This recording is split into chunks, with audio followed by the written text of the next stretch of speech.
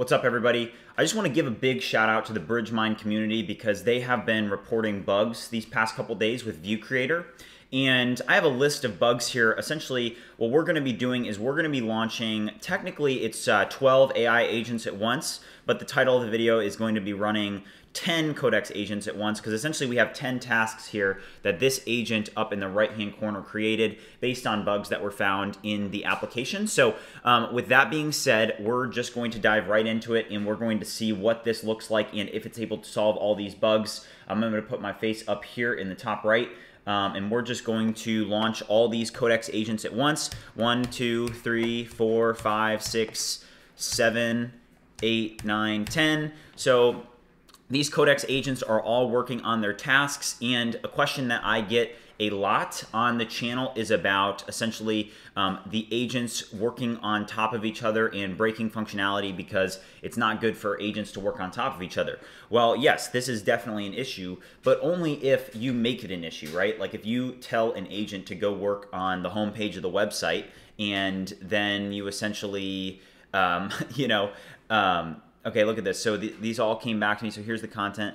Let me know if you want to adjust anything or need a real-time format. So it looks like we're actually going to have to now say follow the plan and update the code. So each of these have now reviewed the plan, and now we're going to tell each of these agents to follow the plan and update the code. Boom, boom, boom, boom, boom, boom, boom. And this, it really is what the future is going to be looking like, is going to be managing a bunch of AI agents. So really, you know, if you can get good at managing AI agents, and if you can get good at being able to do multiple things at once and understanding which AI agents are working where, then you're going to be incredibly successful. That's just how it's going to work.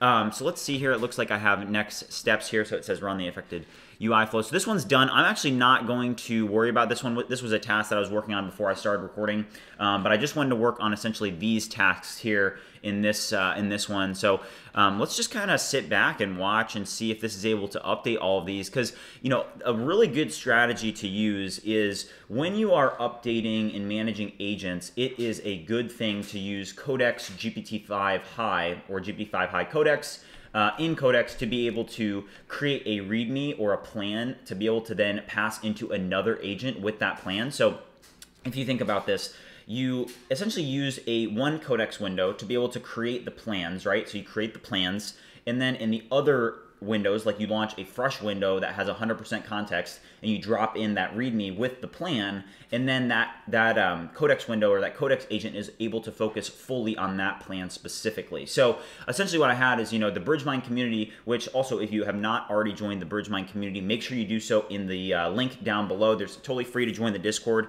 We have an incredible community, and these bugs were reported by the community. So being able to take that and then pass it into Codex to be able to generate a plan to solve each of these bugs, and then give each of these Codex agents the plan to then be able to solve that bug. And it's been working incredibly well. I think yesterday when we were live streaming, we solved like 20 bugs, right? And big shout out to the BridgeMind community for finding those bugs. And we're actually having a hackathon. There's going to be a link in the description for that down below as well. But the hackathon is coming up November 3rd to November 10th. There's $500 in prizes. First place gets $250, second place gets $150, and third place gets $100. So we're all really pumped to do that. But, you know, back to kind of what I was talking about with managing these agents and what the future is going to look like. It's like, hey, at the end of the day, once we, especially like when we get better tools and better models, it is not going to make any sense for human beings to be essentially like writing code at all. It's gonna be making more sense for this. Like, you know, I think that if you can push the limits now and get really good at managing AI agents,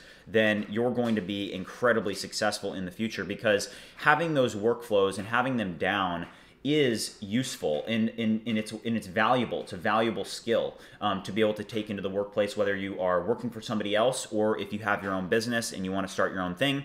It's valuable across the board, right? Because you're essentially able to take, you know, this skill of managing AI agents and then to take that into the workplace. And now I essentially have 10 AI agents working for me. And let's just like look. So this one, right?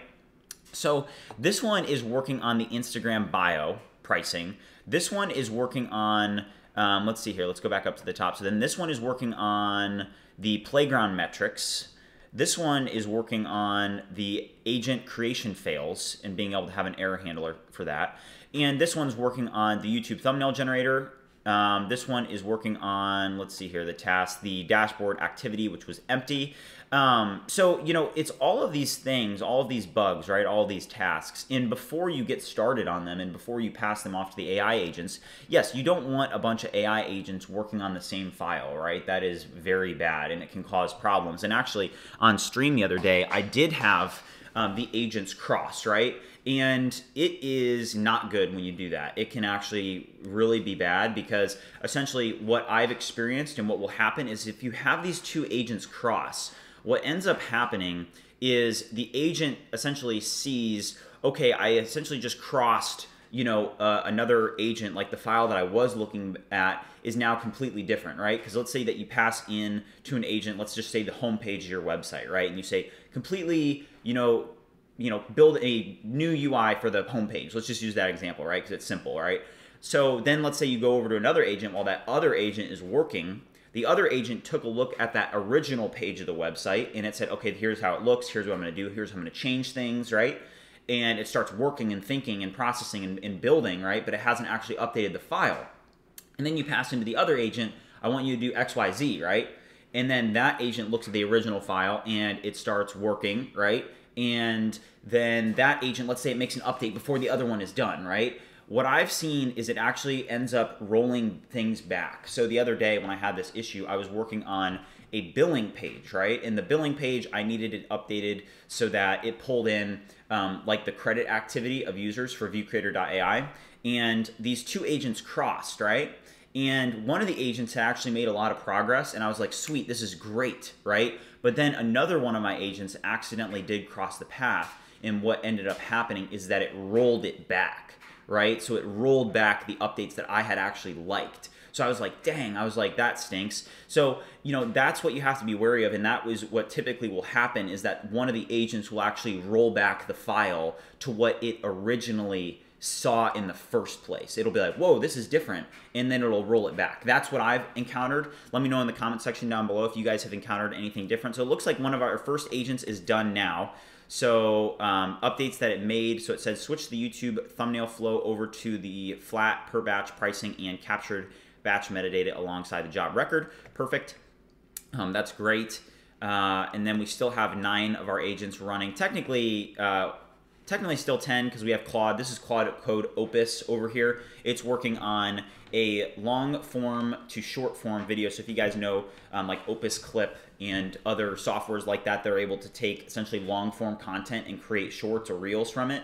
That's a tool that we are building into ViewCreator and is going to be an incredible tool that users can use to be able to help them create content, and also it's going to be pivotal for the UGC campaigns because as you guys know, essentially what we're going to build with ViewCreator is it's a platform, it's an all-in-one platform for creators and brands to be able to create content using AI, right? And right now, the AI tools are not at the point where it's crossed the threshold where, you know, image gen and video gen are actually useful to the end user, right? Like, you know, there can be a couple viral like AI videos on the internet, right? But in terms of me being able to go and create, for example, a meta ad or a TikTok ad using AI, right? Like, let's say I can just upload a picture of myself and say, create a, you know, a headshot video of me talking and pitching ViewCreator, right? It can't do that yet. It's not very, it can, but it's not very good, right? So I think we're about a 1 to 2 years out, and what we're gonna do with ViewCreator is we are going to create one of the best platforms for that. We're going to be right on the cutting edge of this technology so that when these models are at that point where they are good enough, we're going to have the end-to-end integration. We're going to have a suite of platform tools. We're going to have everything that creators and brands need to be successful using AI for content generation, and we're just going to absolutely crush it. So that's the long-term vision of ViewCreator. But in this, you know, time period where that's not here yet, we're going to build useful tools and build that all-in-one AI platform, and that is one of the tools that we're going to build is this long form to short form, just as an example. But you know, one thing that I really like about GPT-5 Codex is that when you have it on the high mode, right, when you engage GPT-5 Codex High, you're able to run long-running tasks. Like each of these tasks have been running for 8 minutes each, right? And what I've seen is that, yes, there are complaints about Codex taking too long to run, right? And that's actually what the perspective that I had it as well, is that I was like, man, Codex just takes too long to run. It's, you know, not worth it, right? But that actually is the nature of these CLI tools. So it's different from Cursor, where Cursor will, you know, take less to run, but, you know, not do as good of a job. Sometimes if you throw an issue on, you know, GPT-5 Codex High, you know, it could think for, I've had GPT-5 Codex High agents that have worked on a specific task for over an hour, right, in the same window, over an hour, which is incredible. And each of these has now coming up on 9 minutes here.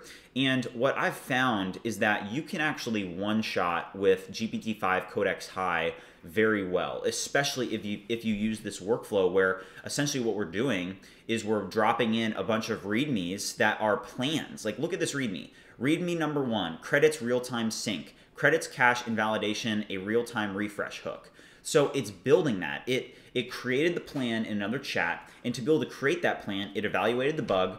Then what it did is that it then actually reviewed the code. Then in the README, it said, hey, in this file, on this line, you're gonna need to update this, and this is how you're gonna do it, right?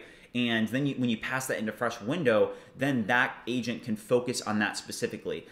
It doesn't have to plan it out. It doesn't have to waste tokens planning it out. Another agent already did that. So you're essentially building a workflow where you have a planner and then an actual doer, an actual programmer. So, and then you obviously rest at the top managing these AI agents. And I do think that this is what the future is going to look like. So it looks like a lot of these agents are now actually integrating code. Like this one's integrating code, this one's integrating code, this one has not integrated any code yet. This one is. This one has been integrating code, this one as well, this one. So the only one that's still kind of thinking and previewing code and making sure that it can do this refactoring is this one here. It looks like this task is actually pretty difficult.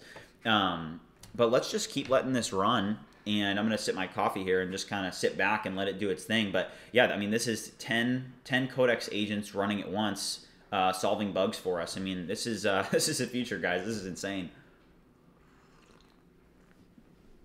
All right.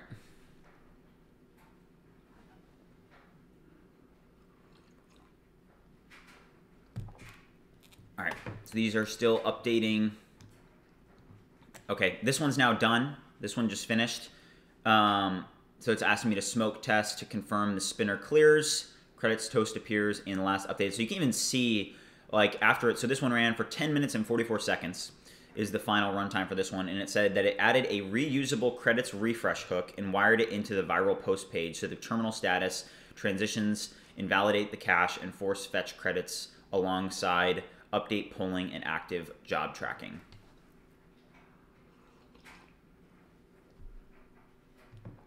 Okay. Okay, this one is now updating code, it looks like.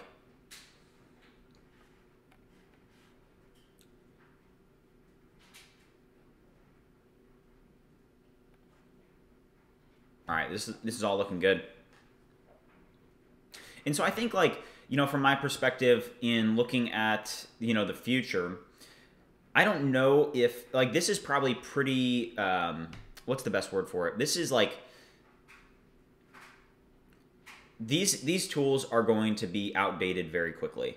Like, when you really think about it, you know, you're literally having AI agents work in a terminal and you're watching them work in a terminal. Like, in a couple years, this is going to be completely different. Like, this is not going to look like this. But it is interesting just to see the difference that's actually taken place. Like, for example, a year ago, literally 1 year ago, I was still using ChatGPT to copy and paste code from O1 into my IDE, VS Code, which is unbelievable. Like, when you really do consider the amount of change that's taken place. And I talk to people that are in the business world and in the finance world, people that I knew when I was in college, where they'll, you know, talk about how AI is a bubble, which nobody knows if it is or not, right? But the thing is that, you know, they'll be like, there's no use for it. I don't use it. It's overhyped, right? And I'm like, well, you know, that's just because it hasn't really reached your your workspace yet, right? Like you're, working in like Excel, you're working in a business environment. I think it's very interesting to see that, everybody was like, hey, AI is going to take programmers' jobs, AI is going to take your job, whatever, right? But the thing is it's actually not going to take your job. It's going to like 10x you. And that's the coolest part is that, when I was in college, some people would say, they would literally be making fun of the programmers saying, hey, like the AIs are going to take your job, right? And it was kind of funny because, now you kind of see what's happened and it's like, actually, no, like the programmers have the best opportunity to actually utilize AI in 2025. Like, hey, as a business person, you don't have great opportunities. Like, what are you going to do? Use ChatGPT? Sure, ChatGPT can help you. It can help you be more productive, but it's not like this, having 10 AI agents work for you simultaneously. And that's what it's all about. I mean, it really is incredible. So I'm just going to keep letting these agents run. It looks like this is now updating a plan. And I'm trying to decide whether I should cut the video off now or just kind of let all of this run through so that you guys can essentially see what ultimately ends up happening and let all these run through. We are at coming up on 16 minutes. So I think that you guys kind of do get the point that you can do this, right? And I'll let these run because some of these will actually be running for like up to 30 minutes and I don't want the video to be that long. So, just as a summary, make sure that you start integrating a workflow where you plan out the steps for each agent and then you pass those README files of the plan into another agent. I think it's incredibly important. I think that if you're not already doing this, you should. And just make sure that you are making the most of AI in 2025 and make sure that you're up to date with the newest tools and you're staying active in this space because the tools that exist today will not exist in 6 months. They'll have completely evolved. They'll be better. We'll have better models. So if you're not in this space, I highly recommend that you start pushing the limits, pushing the boundaries of what's possible with AI and really start building the future. And with that being said, if you haven't already, make sure that you like and subscribe, and I will see you guys in the future.